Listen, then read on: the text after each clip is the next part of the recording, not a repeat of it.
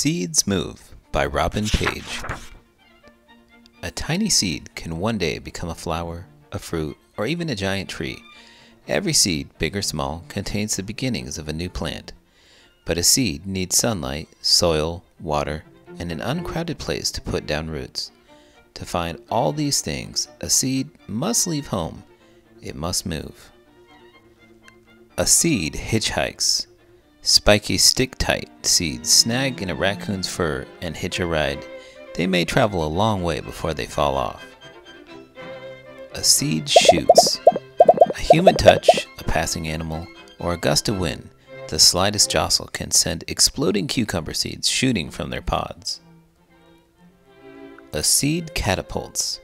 When the right time comes, the hanging seed pods of the touch-me-not flower burst open, catapulting seeds in all directions. A seed drifts. A coconut, the huge seed of the palm tree, drifts on the ocean. If it is lucky, it will wash ashore and land in the perfect spot to become a new tree.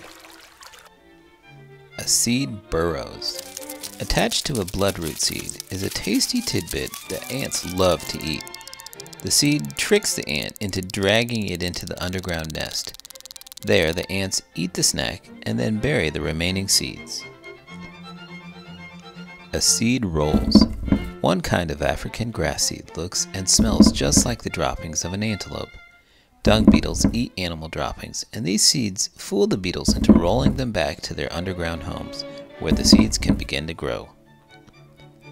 A seed sinks. A lotus seed drops from its pod and sinks to the bottom of a pond. There, it will nestle into the mud and sprout. A seed hides. A western scrub jay collects an acorn, the seed of an oak tree, and it carries it in its beak to a distant place.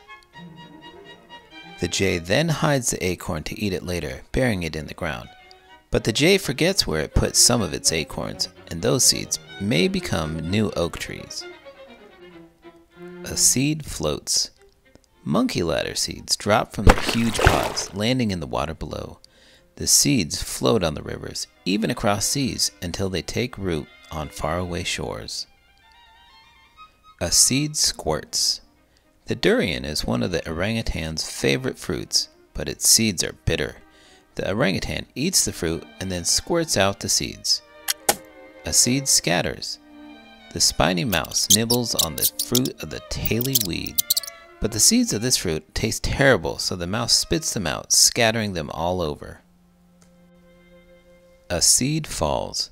An unlucky mouse eats a wheat seed, then gets snatched up by a hungry hawk. After the hawk eats the mouse, it coughs up a pellet that contains the mouse fur and bones, along with the undigested wheat seeds. The pellet falls to the ground, where the seed can sprout. A seed parachutes. When a milkweed pod splits open, it releases hundreds of seeds. Each tiny seed is attached to silken threads that parachute in the wind, carrying the seed far away. A seed plunges. The seed pod of the red mangrove plunges in the water. The pod will drift away, then settle to the bottom of the marsh and put down roots. A seed helicopters. The seeds of a yang na tree helicopter spinning as they fall. They often end up some distance from their parent tree. A seed plops. Throughout the summer and fall, a hungry brown bear eats mountain ash berries and other fruits. As the bear wanders in search of more food, the undigested seeds plop out inside large piles of the bear's poop.